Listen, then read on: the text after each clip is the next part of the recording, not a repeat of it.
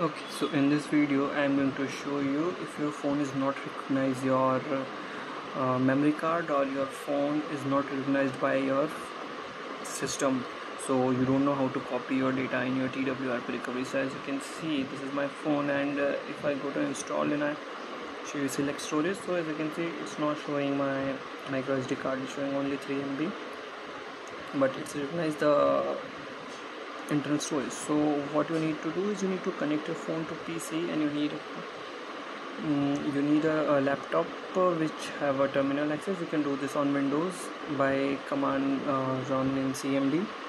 So all you have to do is connect your phone to the PC, go to this terminal, and then just type this command, which is ADB devices. It will show you the connected device. Okay, so after doing this, just download your ROM or file, whatever you want to copy in the phone, and then find it. As you can see, it is Android 13. Copy it, create a folder somewhere else, and as you can see I've created it here, and paste it here, and rename it something simple, like I'll rename it AND and zip. Okay, wait, let me focus it.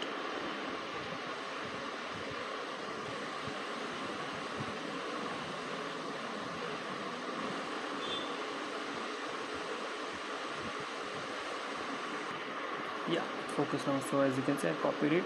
So just go back to terminal and direct it to the folder. For my case it is CD, then doc, and then new.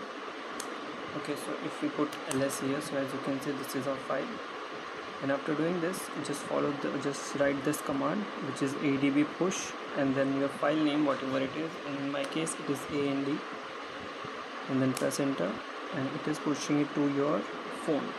So wait for it to happen, and after that we'll check it out. So I'll be back when it's done.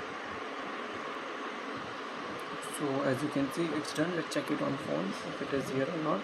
So if you can see here, there is my phone. Wait, let me focus it here. Okay, so let's check the SD card. As you can see, AND zip is here.